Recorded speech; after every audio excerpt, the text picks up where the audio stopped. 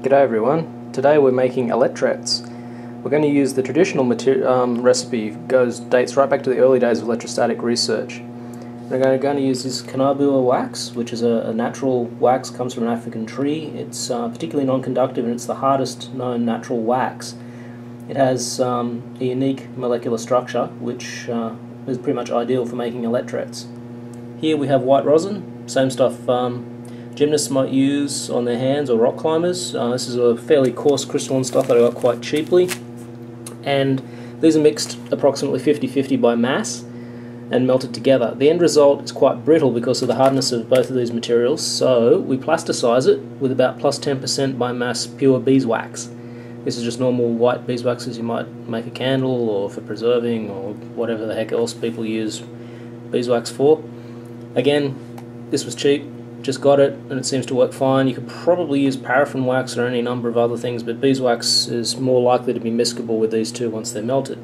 So, into the beaker they go, and I've got it here on the stir plate with a magnetic stirrer. Melt them down, you get this sort of deep amber coloured solution. It outgassed a little bit for a while too, and there was sort of a turpentine odour which might have been some residue in the rosin, but once all the bubbles stopped and it had been degassed for a while, I then moulded it in a mould that I made here. The mould, as you can see, has two pieces of PCB material for electrodes. They're covered with Teflon tape as an insulator and also as a release agent. And in between, there's a PMMA mould which I laser cut. It's just a cylindrical cavity in there. It's also a thermocouple so I can tell what's going on temperature-wise. The whole thing there is polarized to about 10,000 volts using this Coronatron power supply, and the material is poured in hot. I preheat the mold a little bit with a hot air gun just to make sure it doesn't freeze instantly to the sides, and allow it to cool down back to room temperature before demolding it. Once it's demolded, I immediately wrap the electret in a aluminium foil to protect it so it doesn't depolarize, and I'll let it set for, I don't know, probably a few hours before I play with it. So let's go have a look at the electrical properties of the end result electret material. Okay, so to study these electrets, we're going to use this electrometer that I built. It's a kind of differential electrometer, it only responds to changes in electric field, but it's bipolar and it will tell you which polarity of charge is approaching or being, well, essentially the change of electric field around these antennas. You can see it's got 6 transistors, 6 resistors, 2 LEDs, and that's about it. Circuit diagram wise, I built this to pick up people walking around here at work. During winter it gets quite dry, there's a lot of static electricity, and we were always zapping things in the lab. But one of the consequences was there was fairly strong electric fields generated whenever people walked around, so I built this crazy looking thing that would just blink when people walk past. Anyway, here's the circuit diagram. There's not much to it. You may have seen circuits like this around being talked about from many different things, but pretty simple. You should probably build one because they're a lot of fun, but they're also pretty darn useful, as I'm about to show you.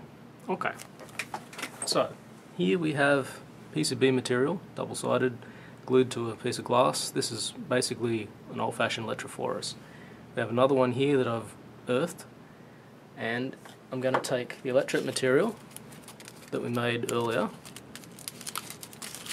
I've got it wrapped up in the alfoil to protect it. Okay, so you can see just a brown looking waxy thing, not a particularly good moulding job, there's some shrinkage, etc. I've still got to work on that. But this froze in an electric field of about 10,000 volts a centimetre, so it's got quite a strong electric charge embedded in it. It's actually raising the hair on the back of my hand. Anyway, so if we take our electrometer here and we approach it with one side of it, you can see that we get the red, oops, focus, the red LED here lights up. Now if I turn it around, blue LED lights up, and you can note that when I pull away, the opposite LED will light up. If I just turn it around, you can see the actual electric field from this is, it's actually not that strong, but this electret hasn't been made for very long, so it's probably still in the process of reversing. I've marked each surface, and I'm going to test it again tomorrow to see if it still has the same polarity. This particular electret is well known for going through a polarity reversal 24 to 48 hours after being created. Doesn't matter, for our purposes this will work fine. So, we can create a kind of infinite electrophorus here. If I put it on the earthed plate, you may have seen electrophoruses before where you charge up something and then you transfer the charge by induction to a metal plate. So if I put the metal plate on top of the electret is pushing the electrons here into my finger when I touch it, and now I've charged the plate. If I approach this, you'll see it turns blue. Now if I discharge this to earth and I flip the electret over, do the same thing again, it'll now light the red LED. Also the blue obviously when I pull away, because this is a charged object. So this is a pretty good indication that this is actually an electret and it's working quite well. There's a lot more things you can do with electrets.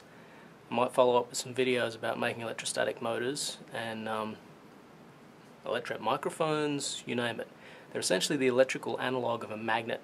They're a permanent electric field stored in a physical solid that has a high impedance and will very slowly leak away the charge. Super interesting stuff. Anyway, more next time.